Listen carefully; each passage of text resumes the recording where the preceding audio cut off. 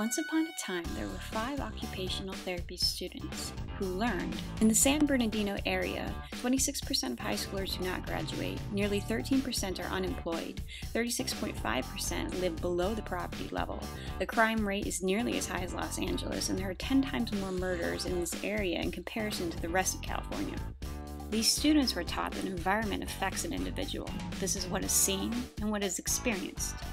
This made the students sad, but then they were happy because they had a plan.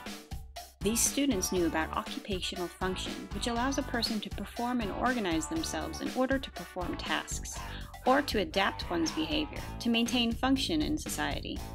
They also knew about occupational balance, which is a rhythm between being and doing. The being, or one's role, like being a mom, and the doing, like playing tennis while still being a mom.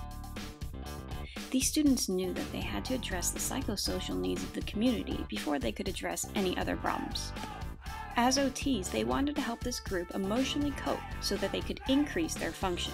These OTs realized they needed to work directly in the community to provide skilled dialogue in order to evoke certain emotions to meet the underlying psychosocial needs. The emotions they wanted to target were a sense of peace, hope, and fulfillment. How are they going to accomplish this? Through art, or more specifically, paintings.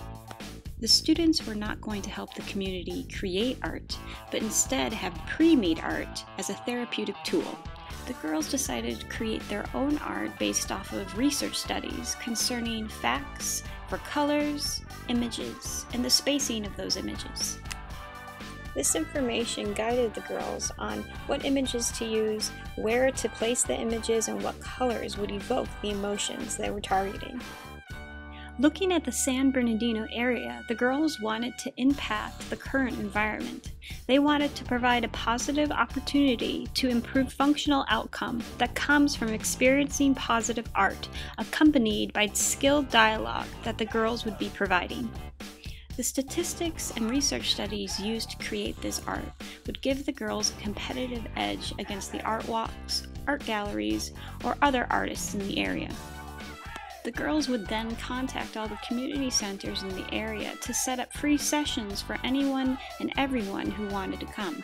The free sessions at the community center would include showing the art, explaining the statistics used to create the art, the emotions that were to be provoked through the art, and different ways to cope with different emotions. A small version of the session's art will also be given to each participant. Santos & Company hopes to one day provide their services to nursing homes and hospitals within the community. In addition to our skilled dialogue services, we would offer our art to fit any size on any wall.